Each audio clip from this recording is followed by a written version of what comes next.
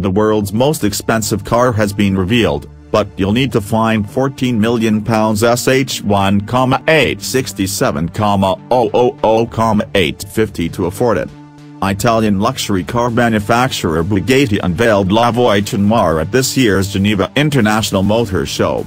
The arrival of La Voiture Noire, or the Batmobile as it has been nicknamed by the motoring press, had been teased on social media for weeks by Bugatti.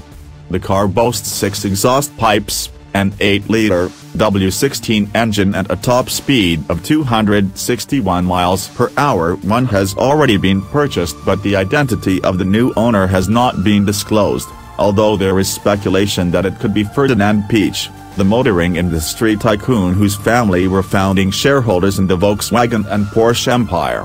Mr. Piëch, 81, a former chairman of Volkswagen, may have got a discount on the price tag as Bugatti is one of US luxury brands. La Voiture Noire takes its design cues from one of Bugatti's classic models, the Type 57 SC Atlantic.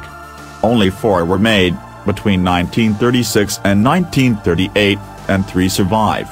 One is owned by Ralph Lauren, the American fashion designer. Other Geneva showstoppers included the latest £2 million McLaren and Aston Martin's revival of the Legenda brand as an electric supercar.